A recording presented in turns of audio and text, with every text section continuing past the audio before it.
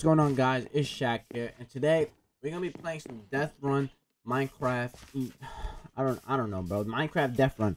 So before I start this, I don't know. Like, I didn't think I'd have to say this, but I'm like really busy with like what I do in like real world stuff. So like I don't have a lot of time to make content, because if I did, I would stream every day.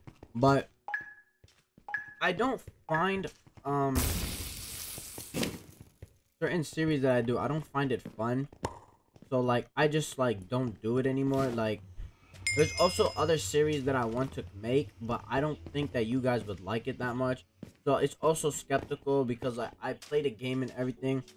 It just overall it just feels a little bit weird, you know, because it's like I want to make the content, but I really can't, because it's just overall doubt that I have. I don't know, it's some sort of like I want to, but I can't, because I don't think you would like that, because most of my viewers are Fortnite and Minecraft players.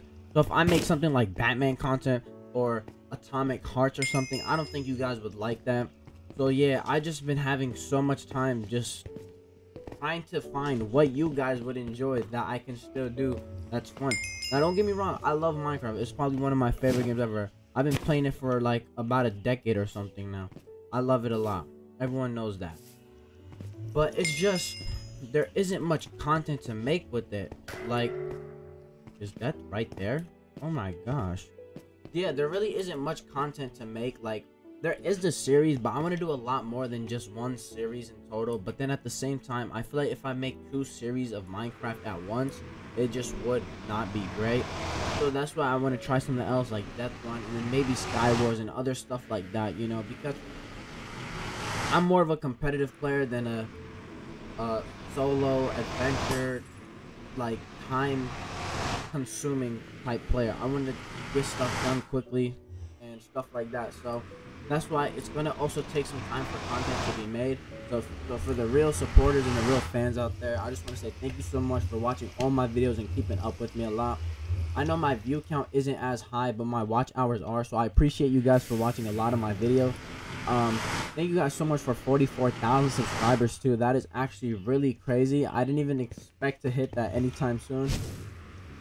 So yeah, when we get back into the YouTube grind and everything, I'm pretty sure we're gonna be doing great. I'm telling you, we're gonna have a lot of stuff. I also commented in the YouTube community post that I'm done with Fortnite competitive for now. This chapter is basically over. I had a bad teammate. I don't want to say a bad teammate, because he was really good. It was just we had no chemistry together, and the vibe kind of just wasn't there. So it's just really bad. I'm also uploading a lot of pre-content. That's why whatever I post and then upload is like so different. It's because of that. The content is like probably like 2-3 days old, and then I upload it 2-3 days afterwards, which also I apologize for that. I have to have pre-content out so then I could like focus more on my school and stuff. So yeah,